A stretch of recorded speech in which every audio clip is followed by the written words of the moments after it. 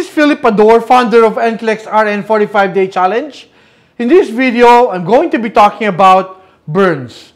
A burn is a damage that happens after something really hot, like a fire or water or steam, or even a hot object comes into contact with the skin.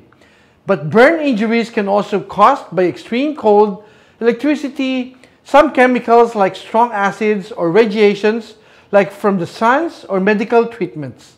Ultimately, a burns cause damage and inflammations of the skin. The skin plays an important role in protecting the underlying muscles, bones, ligaments, and internal organs, forming a barrier to infections, pathogens, and preventing water loss from the body. Now, the skin is divided into three layers: the epidermis, the dermis, and the hypodermis.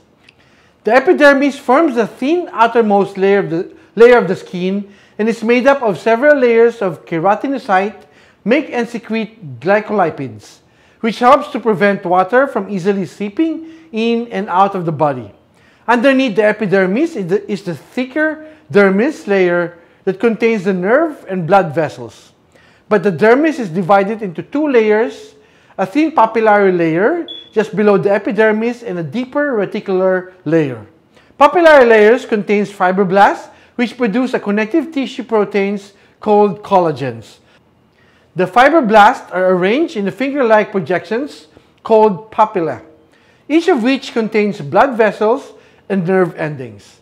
Nerve endings found in these layers sense pain and fine touch, which allows you to feel something like a feather or touching your arm. The reticular layer of the dermis is even thicker than the papillary layer. The collagen in the reticular layer is packed very tightly together, making it excellent tissue support. In addition, fibroblasts in the reticular layers to create elastins, which is a stretchy protein that gives skin its flexibility. The reticular layer also contains the skin's accessory structures like oil and sweat glands, hair, follicles, lymphatic vessels, and nerve, and all of the blood vessels that serve the tissues. The type of nerve ending found here detects pressures or vibrations, which allows you to feel someone's grabbing your arm. Finally, just below the reticular layer is the hypodermis. It's made up of fat, connective tissues that insulates and pads the deeper tissues and anchors the skin to the underlying muscles. When the skin is burned, it damages cells and the proteins within them. And the number of skin layers affected determine the burn degree. So in the first degree burns, also called superficial burns, the burn only affects the epidermis. In the second degree burns, the burn affects the epidermis and the dermis. If only the papillary layer is burned, it's considered a second degree superficial partial thickness burn. But if the burn reaches the deeper reticular layer but doesn't extend through the entire layer, that is considered the second degree deep partial thickness burn. In the third degree burn, also called the full thickness burns, the entire epidermis and the dermis are affected. And finally, fourth degree burns extend to the hypodermis. When the skin layer is affected, it means that the skin cannot function completely. And common complications are infections, especially from the Pseudomonas aeruginosa, and water loss through the damaged skin. As burn heals, the macrophages forms and move into the tissues to remove the dead cells. In fibroblasts creates a new collagens to heal the damaged skin. The more extensive the area within the collagen, the more extensive the scar. So scars are common in second degree deep partial thickness burns and third and fourth degree burns. Symptoms of the burn depends on the degree of the burn. In the first degree, the affected area becomes red, dry, and painful. These areas also tend to blanch, turning white as blood flows restricted with compressions. Second degree superficial partial thickness burns can be red with clear blisters, wet as if they're weeping, and are even more painful than the first degree burns but still blanch. A second degree deep partial thickness burn may vary in color from yellow or white to red. Blisters can be wet or dry. Because of the damage to the blood vessels and nerve endings, and burns of this degree may not be blanch. And there may be only pain due to pressures because of the nerve of the nerve damage. A third-degree burn can appear waxy, white leathery gray, or black and dry.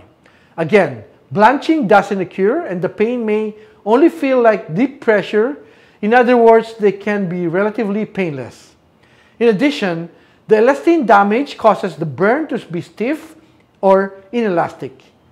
Finally, 4th-degree burns are charred, black, dry, have pain only from the deep pressures that can be painless from complete disruptions of the nerve endings and have patches of dead skin. Having said that, the margin of all burns often have lots of damage, nerve endings, and that can be painful. The diagnosis of a burn is often based on the burns appear in the amount of type of pain. But sometimes tissue biopsies are obtained to accurately determine which layers are affected. In adults, the severity of burns is calculated using the rule of nines. The rule of nines evaluates the several distinct sections of the body's total surface area for the presence and degree of burns. 11 of the sections each make up the 9% of the surface area. In the right head, right arm, the left arm, chest, abdomen, upper back, lower back, the front of the left leg, and the back of the left leg, and the same for the right leg. In final sections, the groin accounts for the missing 1% of the body's surface area. The treatment of a burn is determined by what caused the burn. The rule of 9 caused the locations of the burns in the body. In general, immediate treatment typically includes preventing further burning, like flushing the burn with cool but not ice, cold running water. After that, it is important to manage pain with medication. Minor burns like 1st and 2nd degree superficial thickness burns can heal on their own over a past few days or weeks by keeping them blanched and clean with soap and water. Sometimes, locations to prevent drying or topical antibiotics can be used. If blisters, from its best to leave them alone because the intact skin helps to prevent infections. For more serious burns like electrical and chemical burns, the 2nd or 3rd degree burns, in sensitive areas like the face and the genitalia, hospitalization's specialized burn center is often needed.